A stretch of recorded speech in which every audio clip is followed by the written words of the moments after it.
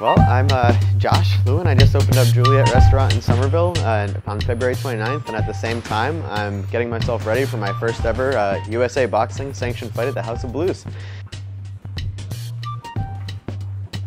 I always loved it as a kid. I kind of idolized Olympic boxers. There's like this scene of the red and the blue gloves crossing, and like everything's on the line for a couple minutes at a time, and all the attention's on you. It's a very individual sport. You know, it's one person against another person. I always looked up to that in terms of achievement and personal goals. And I used to train in boxing, but in the off season as a wrestler. I never competed, so all my life I kind of felt like, oh, I wish I had done that, and now I have the opportunity to, in front of a lot of people. It's a big event.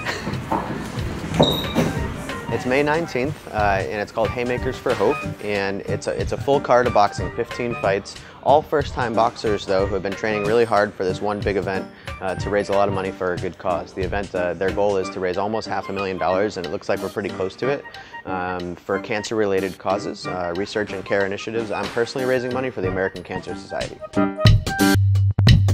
My grandmother, Ruth, who's still with us, and the best fighter I've ever known. She's fought her whole life, and she'll be ringside too to see my fight. But she lost her husband very young to cancer when my father was 19, long before I was here. And he was actually an oncologist. He was a doctor working in cancer research, and you know, he lost his fight with cancer. And she's been a very big supporter of the American Cancer Society ever since. You know, there's nothing to hide behind. It's one person, another person, head to head. Everybody's watching, all the attention's on you. It's, you know, you live or die 2 minutes at a time. Everything's on the line. You can have it all, you know, elation at the end is a victory, or you lose it all, and there's no middle ground. And I just really like that kind of a challenge. You know, I'm really all in or all out. Like my trainer tells me all the time, he's like, no hiding in the middle. The boxing is really about that for me, but also what's really important about this for me is, as a restaurant owner, as a chef, I've given 10 plus years of my life to this business already, and it's long hours, it's 7 days a week. I work sometimes 14 hours a day or more as a business owner, but I also did that before as a chef for other people.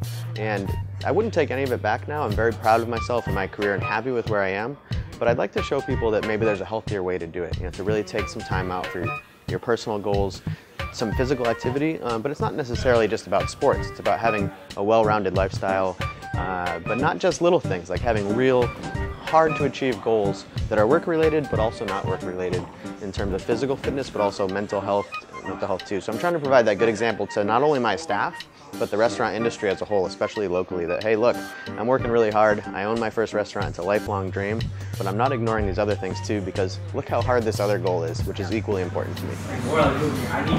I'm Josh. I'm the owner of Juliet restaurant in Somerville's Union Square. Come out for breakfast, lunch, or dinner and talk to me about the restaurant or the training. They're 2 weeks away. I'd love to see you at the House of Blues ringside.